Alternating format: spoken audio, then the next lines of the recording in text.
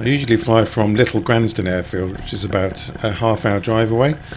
But Flying Buddy Matt, he's got permission for us to fly from a local farm. So what I'm going to do today is fly from the local farm, which is in Millbrook, over to Little Gransden, and then have a land, have a chat, and then fly back.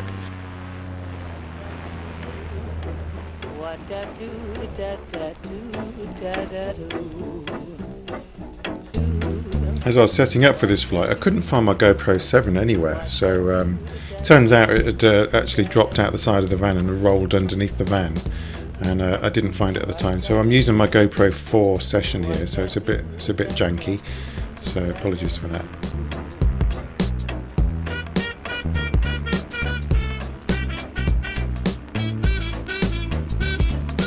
So again, the winds are quite strong today. I mean, the whole of April in the UK, where I live, the winds have consistently come from the north and the east and the northeast. So they've been quite strong, quite cold. So it's been a very cool month.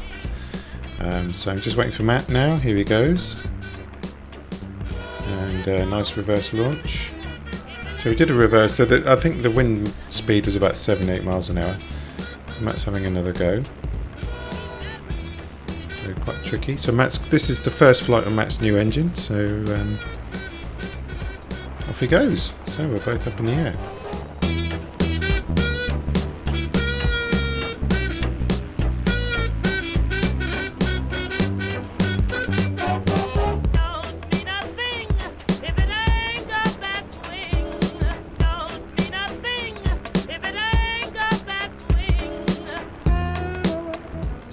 So it's quite slow progress, and when I look round, when I get to this lake here, this is at the south side of Bedford, and when I look round, Matt's quite a long way behind me in the distance, and it looks like he's actually flying the opposite direction. So it looks to me that Matt's decided to turn back. I'm however going to press on.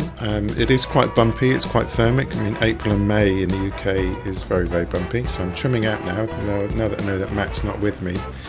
Got my full trims out so I can get full speed into the wind, so quite a strong wind. This is Great Barford, and on my way to Little Gransden.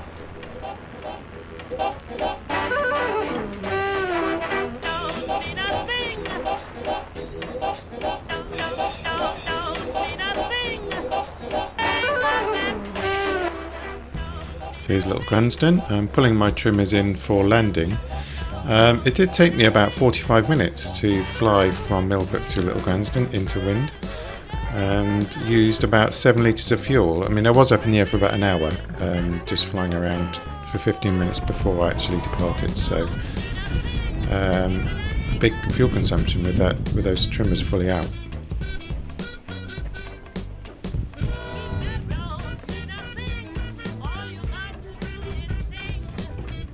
So after landing, I look at my fuel tank and I think I've got 5 litres of fuel left, and it took me 7 to get there, even though we have a tailwind. So Steve offers to give me 2 or 3 litres extra to make sure I've got enough to get back. So, thanks a lot, Steve. So I kind of hang around for 20 minutes, chat to the guys, and then take off again. So here we are on our way back to Millbrook from Little Gransden. I quite enjoy these landing out flights where you feel you're actually going somewhere and doing something. Probably about 99% of my flights I'll take off and land from the same place.